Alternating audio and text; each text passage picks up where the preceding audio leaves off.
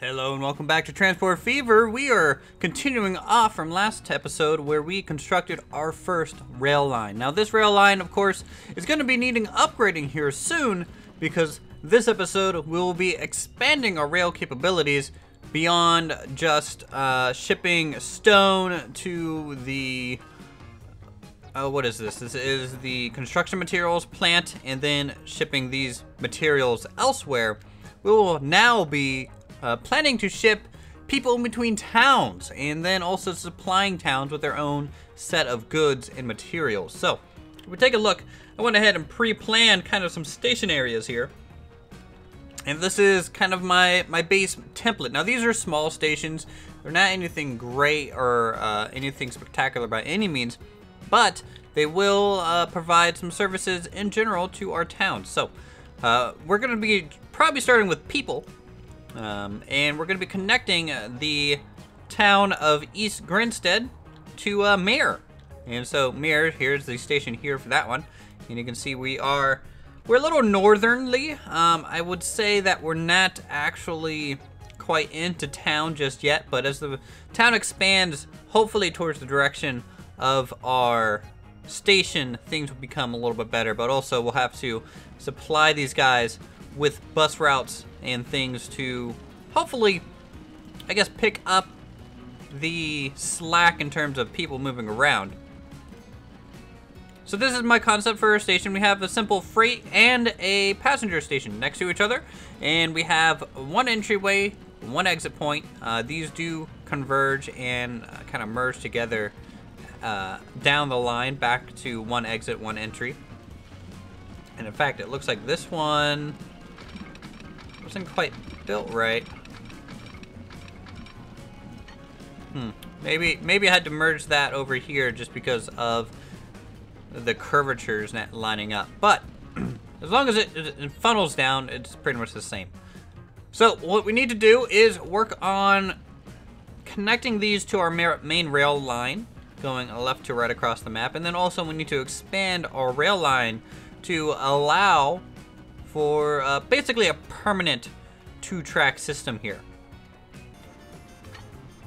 Get it up to a good height.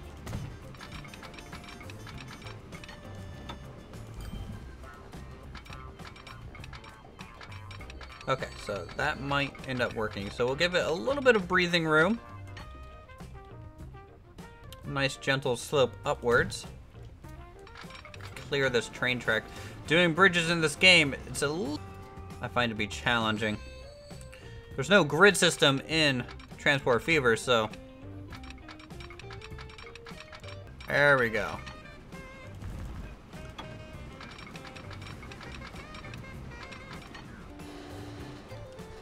Not shortening quick enough.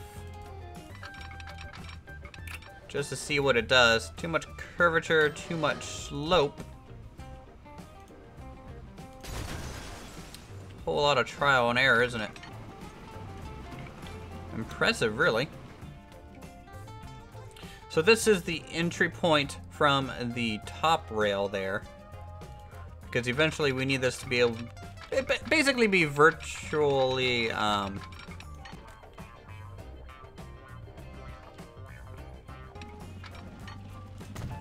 we go.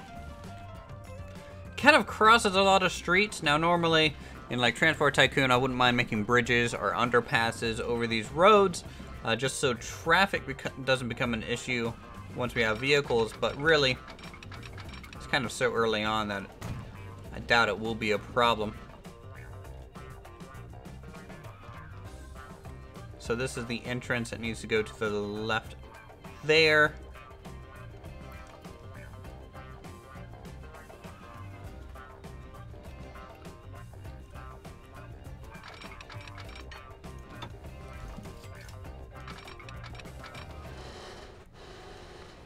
You can just see this bridge is way too long. It just doesn't look great. So we may have to spiral it.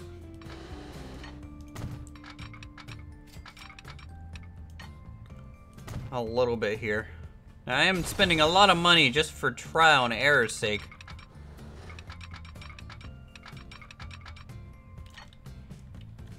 You can see that's not over far enough still.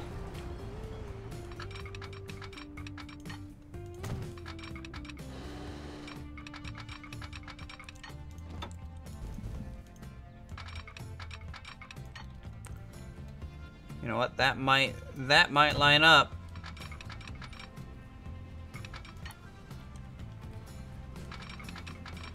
So let's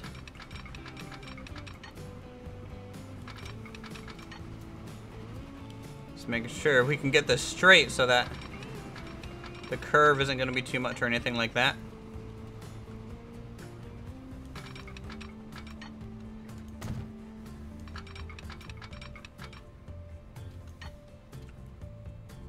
Ugh, that's such a weird slope.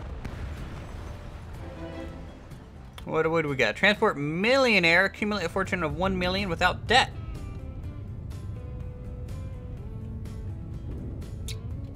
Our funds are increasing. I have to flatten this out again.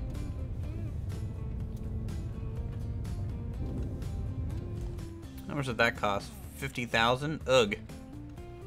Alright, great. Let's do normal speed. Still too much slope.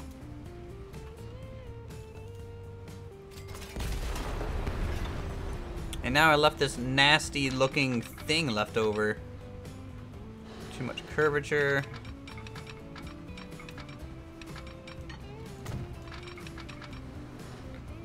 Still too much slope.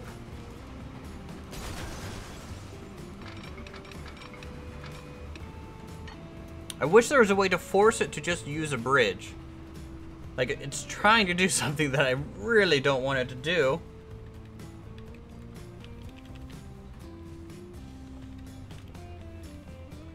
Let's see, raise with M and N. Yeah, no. That's just hotkeys for what we were already doing. Okay, so take this straight across.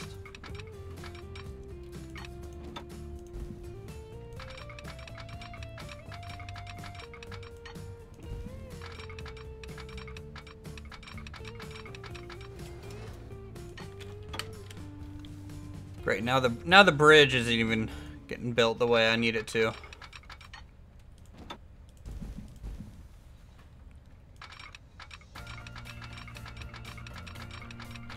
Ugh. Okay, let's smooth this out. Cut it back a little bit.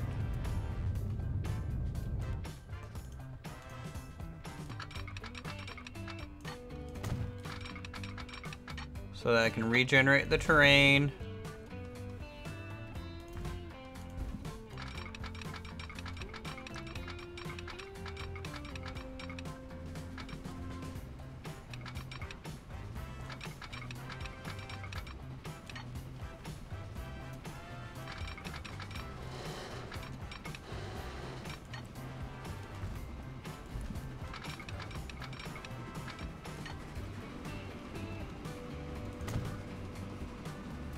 Man, to get things looking good,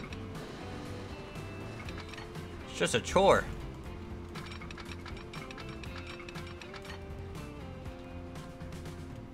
And what I wouldn't give to just have a straight bridge.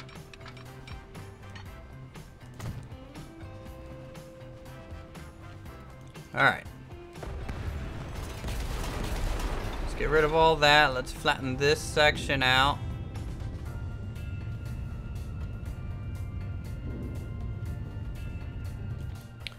Taking just more and more of our money, but normal speed, luckily, even though we are, you know, losing money by sitting at normal speed and still working quite diligently, it's going to prevent us from having to spend money on, like, upgrading vehicles. So it's a bonus of some kind, you could say. Okay, so that is what I'm looking for. Not really centered on the actual train tracks. Dang shame on that. We'll see if we can get better as we progress through the series about making these overpasses correctly. So this is the right lane. And let's go ahead and do that. And then this lane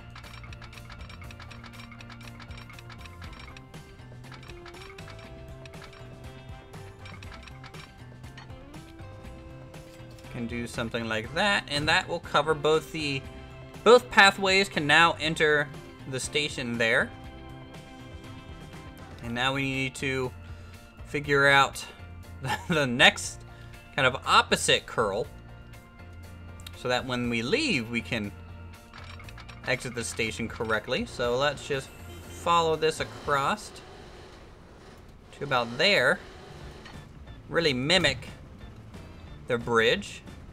And then we should be able to just grab this and curl it the opposite direction.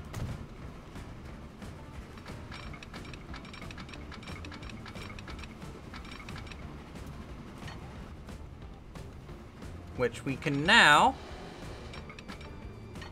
do something like that.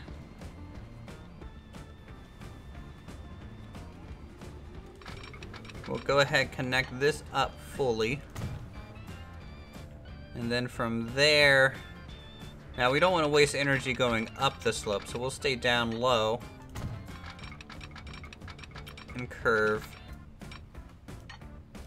back like that. Okay, so that is a simple connection point. And when I say simple, I mean overly complicated and unnecessary. But we made it through just fine. I don't even know if there's a proper term for this, but it does look like a heart if you think about it. And I don't even know if they make these like this. It just kind of me. This is the design that I've always used in like Transport Tycoon. So now that's connected fully to that train line and station down there, which we need to go ahead and build the variant up here, which is actually going to be a little bit different. The connection point you can see is totally off. This doesn't loop around fully. And so we're going to have to use probably a more simple, straightforward method here. And what we'll do is simply bring this over here, close to the tracks. Get rid of these signals. And we will do a curve like that. And then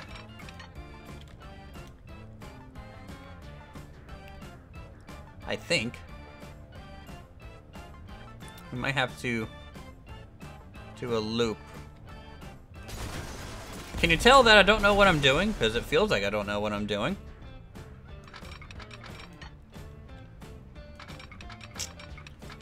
Let's see, let's try that, and no. That's not gonna work. Oh boy, this is gonna be a little harder than I thought it would be.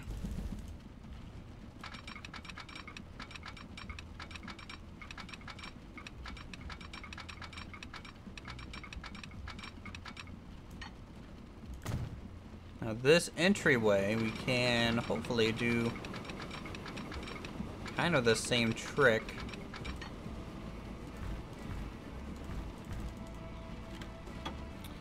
As before, though, you always have to make sure you have enough distance here. There we go.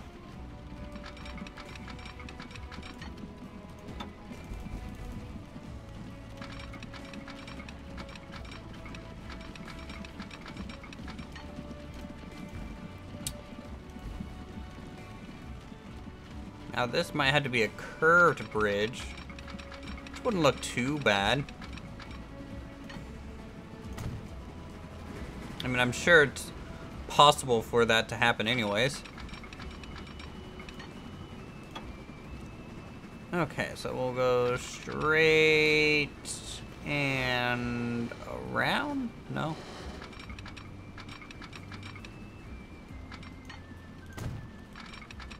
How about around now? Let's go around this way.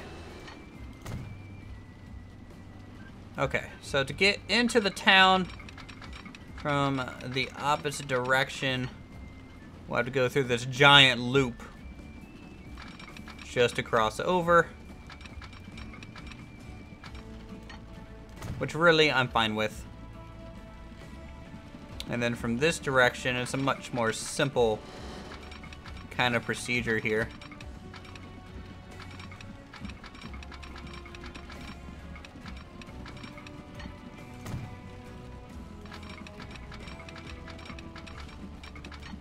Or it was going to be a simple procedure. Never is.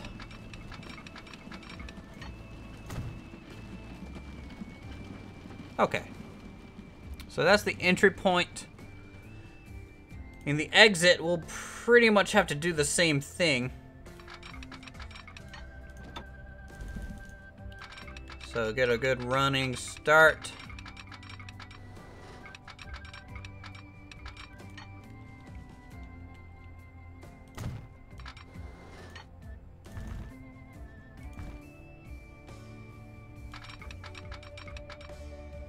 Yeah, something like that.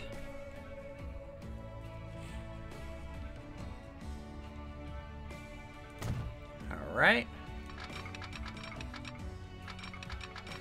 And then it can curve around.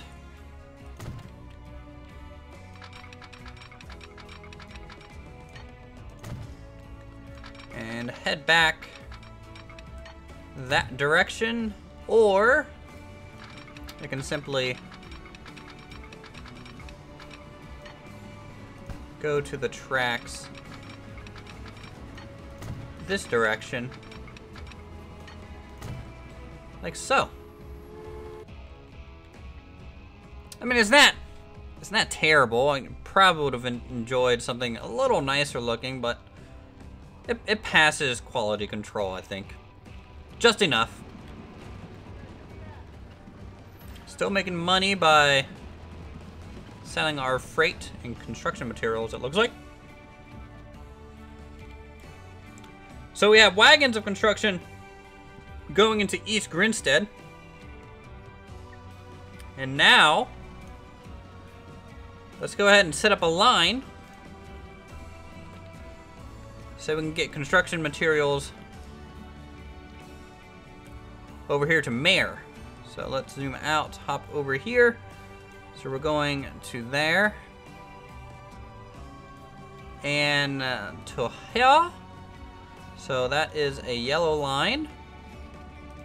Call this Mare Construction Line.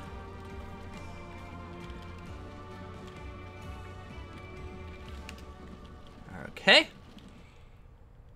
Now I'm thinking 2, maybe 3 trains top on that one, because traffic's going to be becoming an issue here soon. So let's go ahead and buy a train.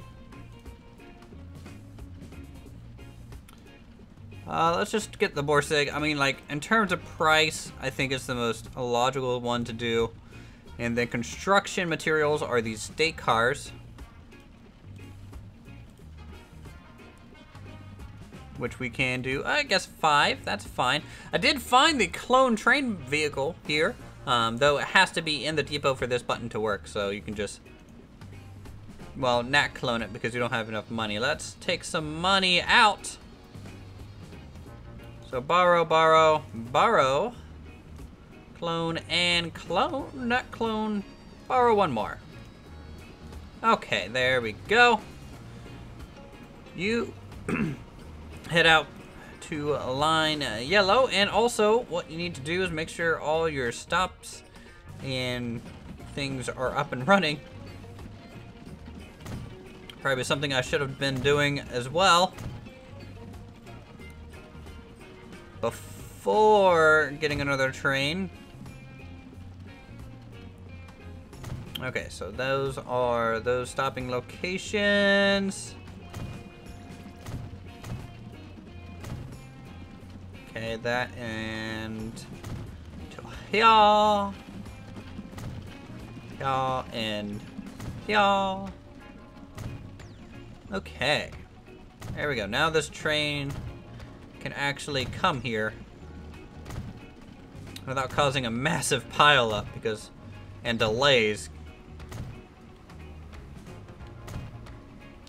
Little crazy of an episode trying to lay these out,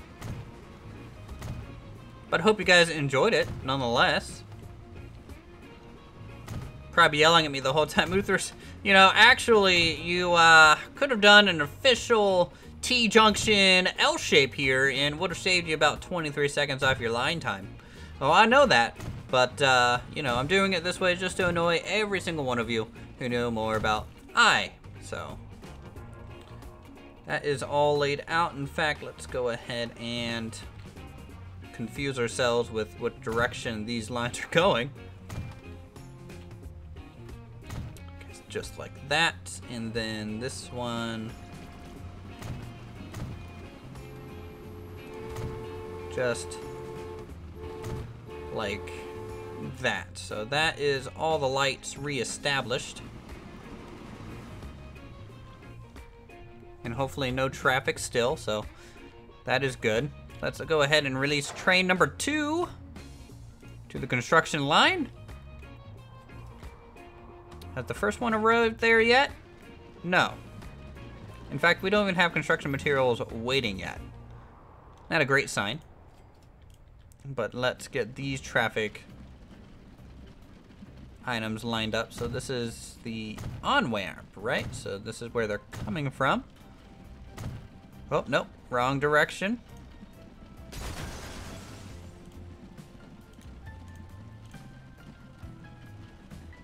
Okay, you don't want it, there we go.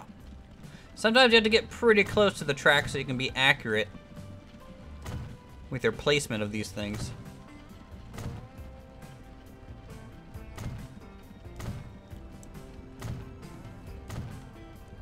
Okay.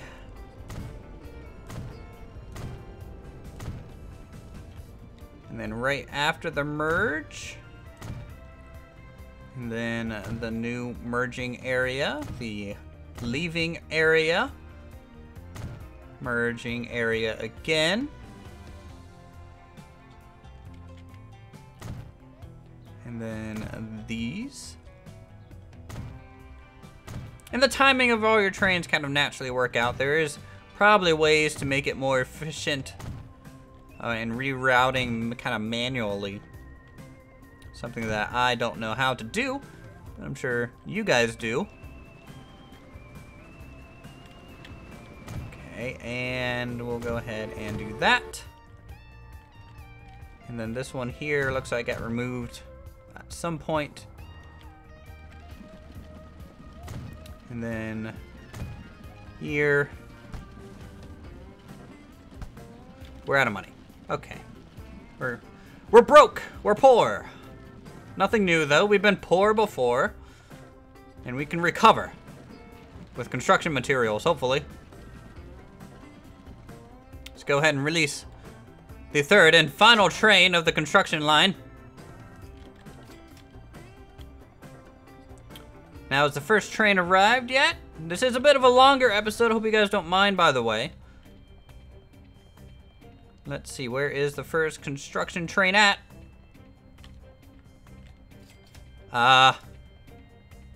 Nowhere to be found? Question mark? I don't see it at all. That has me a little worried.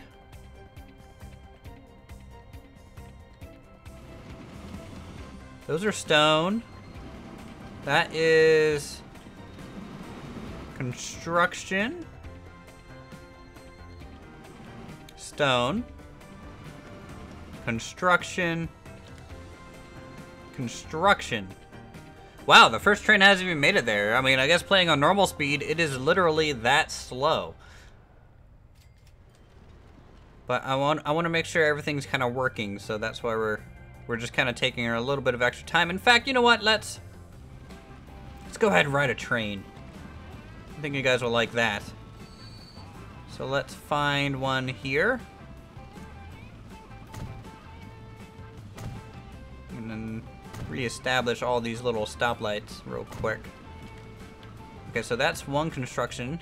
That's a stone. So we'll ride we'll ride the train into Mare. That way it looks like we're kind of approaching the town. So here we are at the pickup. Hello, other train. Whistle away, whistle away. We'll do a quick 180 here. Get turned around. And off we go. Hello, horse and buggy. You guys are constructing this town here. And now we'll follow and head home. Quickly and efficiently. Going about 40 kilometers an hour. That's relatively quick, but we'll get faster as we get better trains. And as we get better trains, we can make the trains longer, requiring less trains, actually.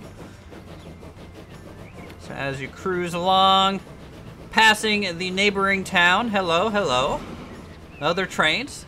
This is quite the busy route now, with the two lines kind of working in tandem permanently through this whole corridor. Hello, hello. Yes, yes. Now, it looks like I'm going to need some signals here. Must have forgot to relay them in our double line work construction. Now, in DC here, the red line, which is the main line that I live on, is under construction, and it's pretty rough out there. So, you know, train tracks can be high maintenance. There's another dead spot that I'll have to kind of go back in and fix. Now, you can use these signals to kind of space out your trains, kind of give them a decent lead. So, you know, maybe for spacing reasons. Like, look at this. This is quite the long area here. And, you know, I could probably put 2 stops in that section just to make sure things are moving smoothly. Even here, this is another longer area. But here we are approaching the Mare, I guess, exchange bypass area, where we will simply go up and to the right and head into town. Now you can see the industry really smoking along here, but this is still like 1880 or something, so pollution is going to be a problem. To make that connection. Hello, train. Hello. So you get to see the wagons. This is our food shuttle coming into town by the looks of things. And we have arrived. How much money did that make us? About 71K. Not bad. It wasn't a full load, but I can look at the finances and tell you, once we get into that full load category, these trains should be making an overall net profit and creating some income for us. If you look, the construction line, we're bleeding money on it. We're also bleeding money on the Mare work line, which hopefully when we upgrade to do the passenger line will be better as well. But, I mean, $500,000 on the quarry line, $250,000 on the grain livestock, about 150 on the bread shuttle. So we're doing okay. Anyways, I think that's where we're going to leave it off on this episode. Thank you guys so much for watching. If you guys have any tips, tricks for trains, or any suggestions on where we want to work on next industry-wise, go ahead and let me know in the comments down below. Check out my other videos if you feel like it, if you're new, and subscribe for more. And I'll see you guys in the next episode of Train Fever.